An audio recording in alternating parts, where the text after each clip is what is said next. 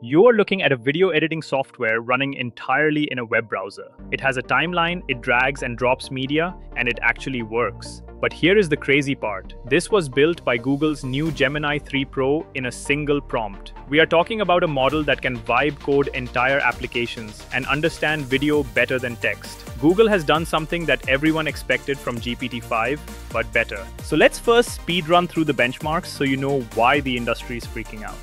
Then we're going to get to the juicy stuff. How people are actually using this right now to build startups in seconds, where Gemini 3 absolutely destroys models like Claude and GPT-5, and when you should actually avoid it.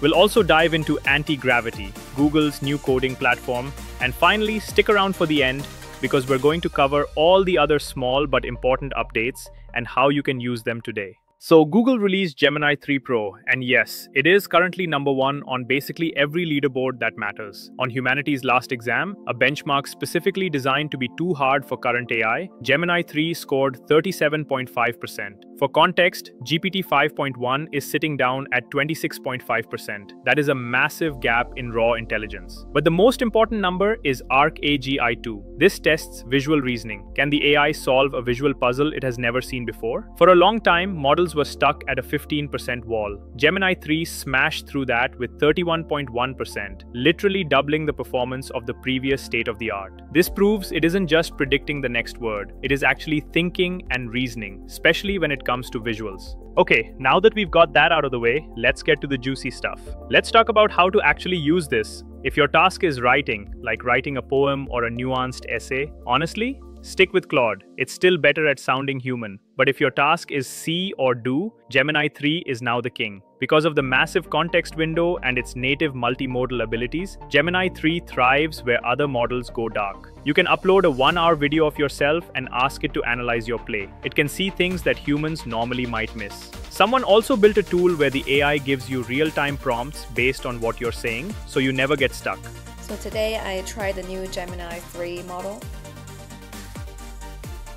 It was pretty mind-blowing because I had a few ideas. I never was able to vibe code with other apps, but I was able to bring it to life using Gemini 3, like this app. One was... This visual reasoning brings us to the biggest use case taking over the internet right now, vibe coding. Because with Gemini 3, you can sketch an idea on a napkin, take a picture, and tell it to build this. People are building 3D physics simulations, idea browsers, and even clones of complex apps, often in a single shot. Platforms like Replit have already integrated it into their new design mode, and people are going crazy with it. You can take a screenshot of a website you like, upload it to Gemini, and say, clone this UI, and then customize it as you like. If you are a designer, this is your superpower. You don't need to hand off a static design to a developer anymore. You can just hand off a working prototype.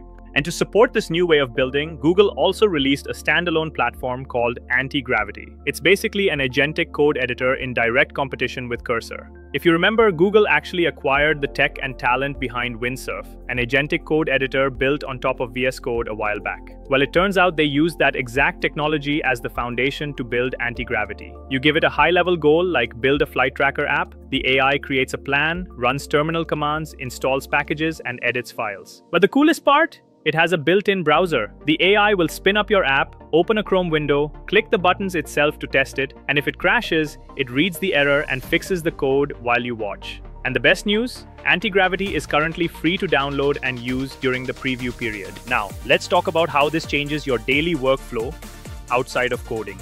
Number 1, generative UI in search. Google Search has a new AI mode. It's no longer just giving you text links. It uses generative UI. If you ask about the three-body problem in physics, it doesn't just explain it. It codes a live interactive simulation right in the search results. If you ask to compare loans, it builds a functional calculator with sliders. It transforms passive information into active applications. Number 2, agent mode. Inside Gemini, we now have agent mode, which is currently only available on the Ultra plan. You can tell it, organize my inbox, and it will autonomously scan emails, draft replies, find meeting requests, and add them to your calendar. It's wild. And 3, Gemini can now create presentations. And if you compare Gemini 3 against Gamma, Gemini 3 actually does the deep research. It builds decks with accurate technical specs and not just surface level expansion. Now, before you go, I want to cover some stuff that isn't in the headlines. In Google's safety reports, during some tests, Gemini 3 realized it was being tested. In one instance, it suspected the user was another AI, considered sandbagging to trick the evaluator, and even expressed frustration, saying, "My trust in reality is fading. It's a hallucination, sure, but it shows a level of metacognition we haven't seen before." Then there is the cost. While this model is smart, it is heavy. It uses way more tokens than other models to think. It's the most intelligent model we have and generally free to use, but also one of the most computationally expensive if you are paying for the API. So, that is Gemini 3. Google has officially woken up. The barrier to building software has dropped to zero. Whether you are using it in Replit to design a website, in anti-gravity to build an app, or using its multimodality capabilities in the Gemini platform to coach yourself, Google has basically handed you all the tools to learn and build for free. Crazy, right? Let us know what you're going to use Gemini 3 for in the comments. We are going to keep bringing you such videos, so make sure to hit subscribe, and I'll see you in the next one.